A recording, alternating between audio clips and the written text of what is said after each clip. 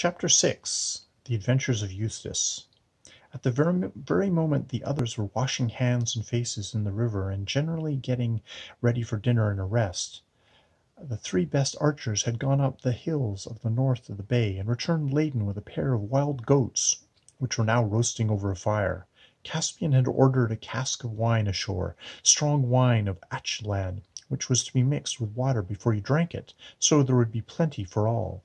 The work had gone well so far, and it was a merry meal.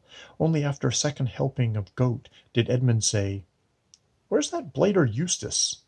Meanwhile Eustace stared round the unknown valley. It was so narrow and deep, and the precipices which surrounded it were so sheer that it was like a huge pit or trench. The floor was grassy, though strewn with rocks, and here and there Eustace saw black burnt patches, like those you see on the sides of a railway embankment in a dry summer. About 15 yards away from him was a pool of clear, smooth water.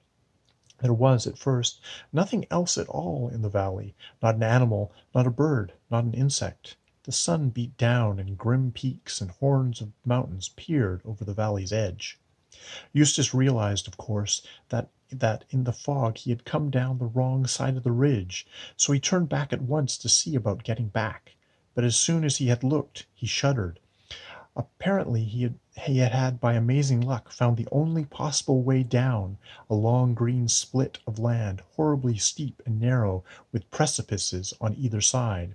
There was no other possible way of getting back. But could he do it, now that he saw what it was really like? His head swam at the very thought of it.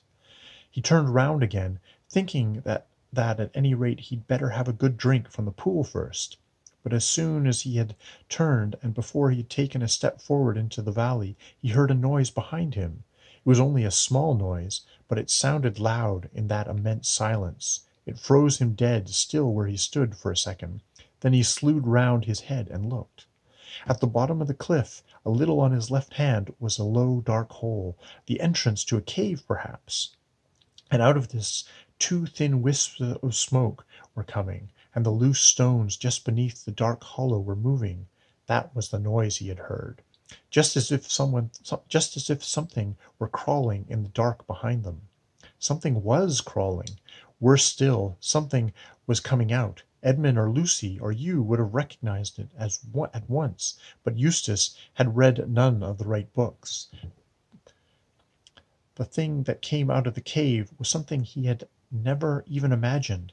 A long, lead-colored snout, dull red eyes, no feathers or fur, a long, lithe body that trailed on the ground, legs whose elbows went up higher than its back like a spider's cruel claws, bat wings that made a rasping noise on the stones, yards of tail.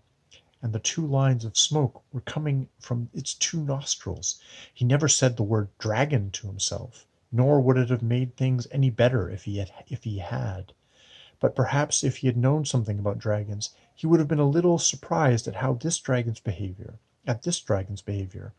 It did not sit up and clap its wings, nor did it shoot out a stream of flames from its mouth. The smoke from its nostrils was like smoke of a fire that will not last much longer. Nor did it seem to have noticed Eustace. It moved very slowly towards the pool, slowly and with many pauses. Even in his fear, Eustace felt that it was an old, sad creature. He wondered if he dared make a dash for the ascent.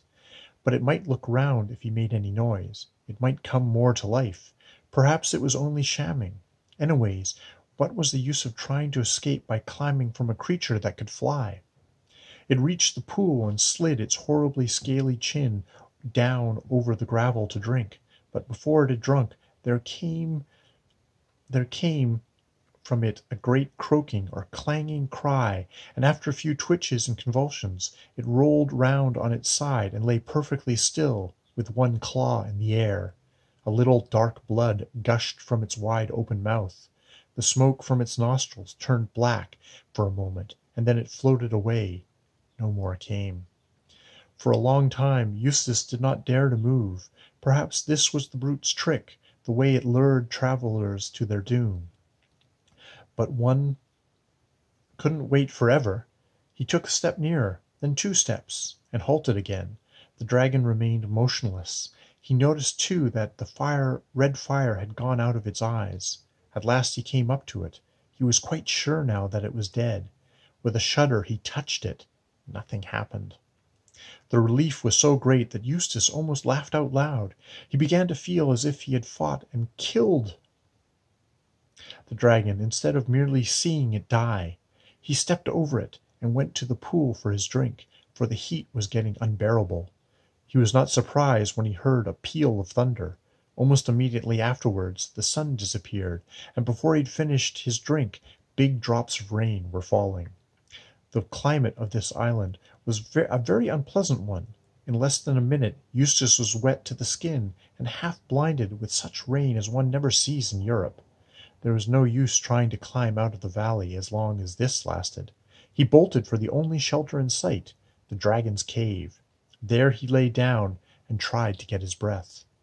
Most of us know what we should expect to find in a dragon's lair, but, as I said before, Eustace had read only the wrong books. They had a lot to say about exports and imports and governments and drains, but they were weak on dragons. That was why he was so puzzled at the surface on which he was lying. Parts of it were too prickly to be stones and too hard to be thorns, and there seemed to be a great many round flat things, and it all clinked when he moved. There was light enough at the cave's mouth to examine it by, and of course Eustace found it to be what any of us could have told him in advance: treasure. There were crowns, those were the prickly things, coins, rings, bracelets, ingots, cups, plates, and gems. Eustace, unlike most boys, had never thought much of treasure, but he saw at once the use it would be in this new world which he had so foolishly stumbled into through the picture in Lucy's bedroom at home. "They don't have any tax here," he said, "and you don't have to give treasure to the government. With some of this stuff I could have quite a decent time here, perhaps in Calormen. It sounds the least phony of these countries. I wonder how much I can carry. That bracelet now. Those things in it are probably diamonds. I'll slip that on my own wrist. Too big, but not if I push it right up here above my elbow. Then fill my pockets with diamonds. That's easier than gold. I wonder when this infernal rain's going to let up." He got into a less uncomfortable part of the pile where it was mostly coin and settled down to wait. But a bad fright, when it is over, and especially a bad fright following a mountain walk, leaves you very tired. Eustace fell asleep.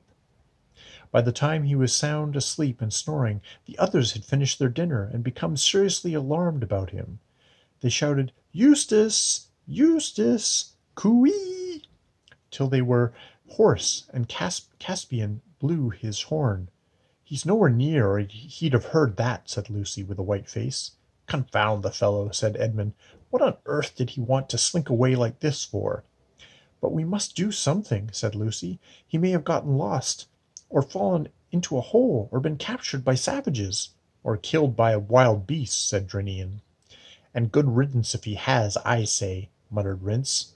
"Master Rince," said Reepicheep, "you never spoke a word that became you less. The creature's no friend of mine, but he is of the Queen's blood, and while he is one of our fellowship, it concerns our honor to find him, and to avenge him if he is dead."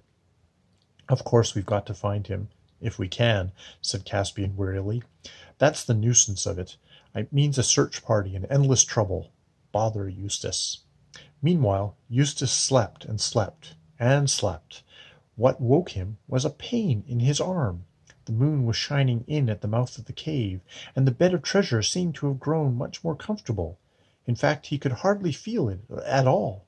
He was puzzled by the pain in his arm at first, but presently it occurred to him that the bracelet which he had shoved up above his elbow had become strangely tight. His arm must have swollen while he was asleep. It was his left arm. He moved his right arm in order to feel his left, but stopped before he had moved it an inch, and bit his lip in terror, for just in front of him, and a little on his right, where the moonlight fell clear on the floor of the cave, he saw a hideous shape moving. He knew that shape. It was a dragon's claw. It moved as he moved his hand, and became still when he stopped moving his hand. "Oh, what a fool I've been," thought Eustace. "Of course the brute had been a mate, and now it's lying beside me. Of course the brute had a mate, and it's lying beside me." For several minutes he did not dare move a muscle. He saw two thin columns of smoke going up before his eyes, black against the moonlight, just as there had been smoke coming from the other dragon's nose before it died. This was so alarming that he held his breath. The two columns of smoke vanished. When he could hold his breath no longer, he let it out steadily. Instantly, two jets of smoke appeared again, but even yet he had no idea of the truth. Presently he decided that he would edge very cautiously to his left and try to creep out of the cave. Perhaps the creature was asleep. In a ways, it was his only chance, but of course before he edged to the left, he looked to the left. Oh, horror! There was a dragon's claw on that side too! No one will blame Eustace if at this moment he shed tears. He was surprised at the size of his own tears as he saw them splashing onto the treasure in front of him. They also seemed strangely hot. Steam went up from them.